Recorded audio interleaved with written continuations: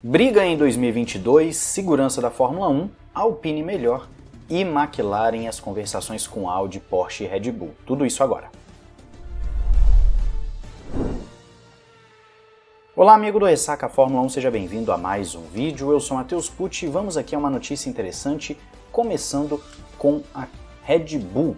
Christian Horner falou sobre o campeonato de 2022, o que ele espera em termos de ordem nesse campeonato de 2022 e, claro, você confere a fonte aí na descrição, tá? Você pode dar uma olhada na descrição para ficar tranquilo e ler calmamente. Então, o Christian Horner fala que deve ter um choque na ordem e que ele espera particularmente a ascensão de equipes como Ferrari e Mclaren, sem excluir nem mesmo uma ou duas surpresas. Ele ainda acrescenta que justamente por ter ficado brigando pelo título junto com a Mercedes, isso distraiu ambas as equipes um pouco e que deve ser uma competição muito acirrada em 2022. Acredita que será um campeonato muito emocionante. Então Christian Horner está falando aquilo que é a expectativa de muita gente, na verdade, né? Que algumas equipes surjam como novas dominadoras, ou se não for dominadoras, mas como novas potências da Fórmula 1.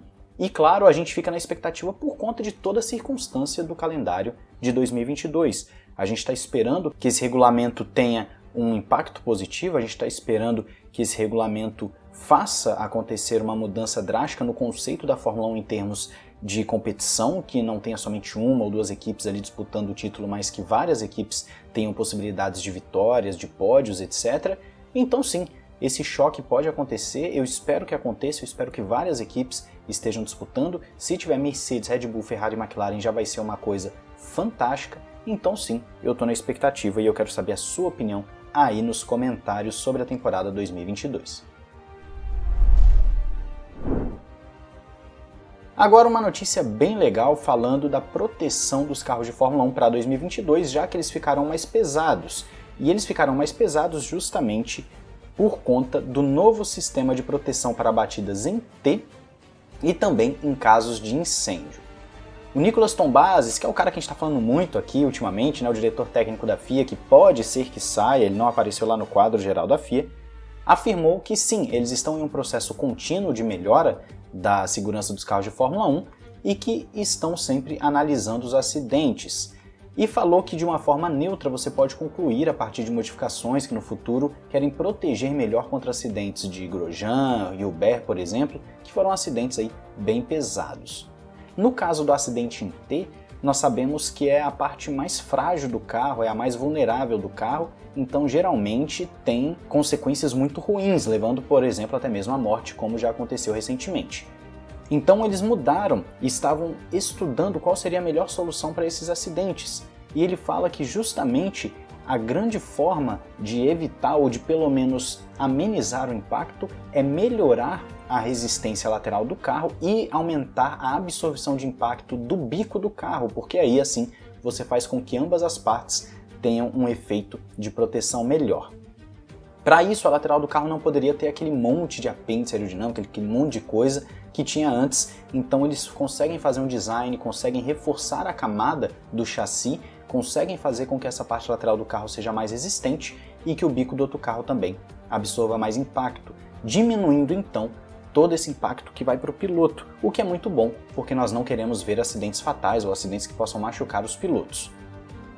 Dito isso, vai ter um aumento de 15% nos testes de carga da Fórmula 1, justamente por conta do aumento de peso.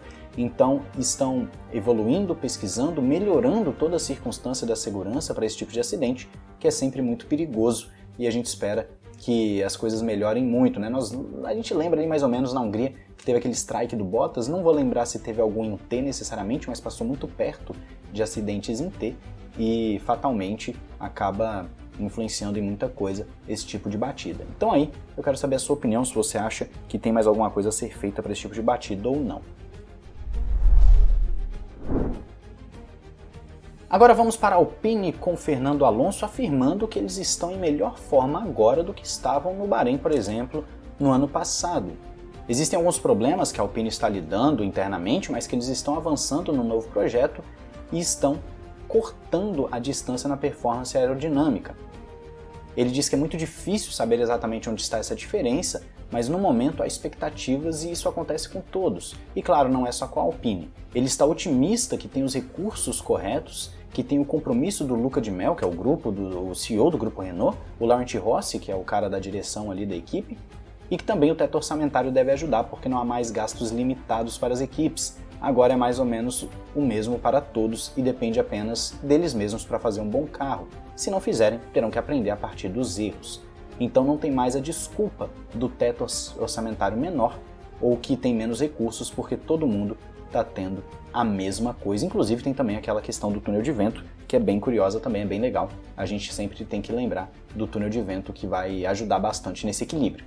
Então o Alonso acredita que a Alpine está vindo forte para 2022. Sabemos que estão com problemas internos, o Prost saiu recentemente soltando aí fogos, né, soltando bastante coisa, mas o Alonso acredita num carro da Alpine forte. Eu não acredito, porque eu não acredito na Alpine, mas é aquele momento de expectativa, né? O próprio Alonso falou isso. É aquele momento em que você cria expectativas com o carro, vai vendo ali os dados, e os dados que eles têm são comparados com eles mesmos, eles não têm como comparar com o restante do grid.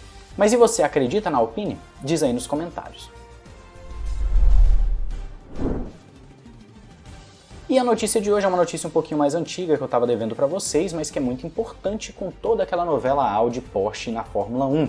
O Zac Brown, ou seja, um dos envolvidos diretos aí nos rumores, vamos assim dizer, falou que sim, ouviu que pode estar rolando alguma coisa ali entre Audi e Porsche, principalmente entre Red Bull e Porsche, e que já teriam falado com algumas pessoas do grid.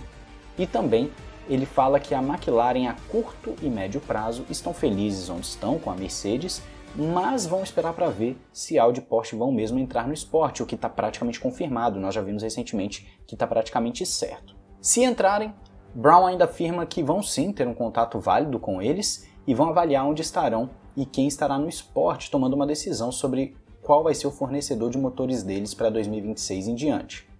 Também falou que é difícil ganhar como cliente, mas que não é impossível e acham que estarão em boa posição para isso em 2022. Existe uma pequena desvantagem em termos de conceito geral de design, mas nada que seja assim como uma desvantagem que determina que você vai perder ou vencer. Então o Zac Brown já deixando muito claro que sim, já está tendo uns burburinhos aí, já está sabendo de conversas. Red Bull e Porsche é uma novela que também já vem há um bom tempo e pode acontecer, inclusive com rumores de que a Porsche pode adquirir a estrutura da Red Bull de motores, que ela está aí iniciando com essa saída da Honda. Então sim, tem muita coisa legal acontecendo nesses bastidores da Fórmula 1 em janeiro, e janeiro geralmente é um mês mais parado, a gente fica ali às vezes com o anúncio de um piloto ou outro, mas no geral um mês de janeiro muito movimentado para a Fórmula 1, com as polêmicas ainda do ano passado, com coisas para 2022, as expectativas estão lá no alto. Lembrando que no final de fevereiro teremos aí os primeiros testes de pré-temporada que não serão televisionados e em março os testes que serão televisionados. Então é isso, eu espero que você deixe aí a sua opinião, seu curtir, não esqueça de se inscrever e ativar o sininho para não perder nada. Um grande abraço, valeu e falou!